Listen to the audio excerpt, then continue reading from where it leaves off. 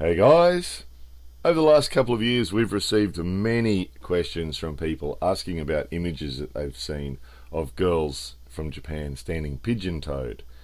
And we sort of avoided this topic. We didn't really want to get into it, but we do get asked it a lot, so it was sort of inevitable that we had to cover it sooner or later. So we've done a bit of research on the topic, and it seems that in Japan there is a term that's used. So in English we say pigeon-toed for people whose toes are turned in, but in Japan they have a phrase for that. They also have a phrase for people who walk with their feet turned out, and they also have a phrase for people who walk with their feet parallel.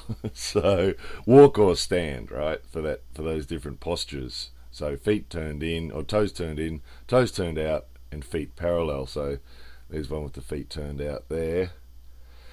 So we did a bit of research on it. We were curious to find out if the pigeon-toed thing was a result of fashion or if it was just a result of natural posture, because I'm sure that people around the world fit into one of those three categories. You know, we could go to any country in the world and look at people's posture and the way they walk and the way they stand, and no doubt everybody would fit into one of the three categories: toes turned in, toes turned out, or parallel.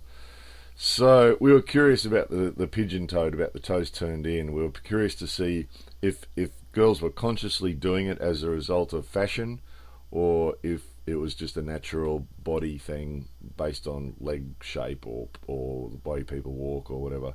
So it does seem to be a combination. It seems to be that people do seem to have a natural walk, naturally enough. This isn't surprising to anybody, is it, that people have a natural walk that either goes, you know, toes out, toes in, or parallel.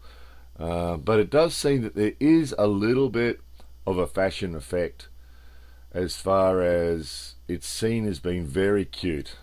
It's seen that the toes turned in thing is very cute, and girls walking like that. And it is possible that we saw sometimes when they're walking long distances, they just walk normally, parallel feet, but short distances, so inside in particular, inside buildings and over short distances, quite often they would walk with their feet turned in, their toes turned in. So we came to the conclusion that most of it as far as walking is concerned is just a natural thing, but occasionally the fashion aspect does play a role if people are watching, or if it's in a small area, or sort of self-conscious for any reason. And then we found that particularly with photographs, it was almost 100% fashion. So in the same way that we showed you once before about the peace sign, when we take photos, that quite often Japanese girls do the peace sign, guys too. We're just talking about girls in this case, because the fashion seems to affect the girls more than the guys. And as soon as you pull out a camera and say, I'm going to take a photo, the fingers go up and the toes go in.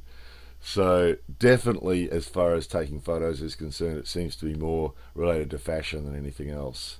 It's just considered more cute. In Japanese fashion, it's considered more cute and more sort of sweet and innocent. Standing with your feet open, like your toes open, would be seen as a little bit sort of crass, I guess. Whereas this is sort of seen as all cute and innocent. So anyway, we finally covered it. There you go. There's the pigeon-toed story. We don't have to talk about it anymore. More videos coming soon.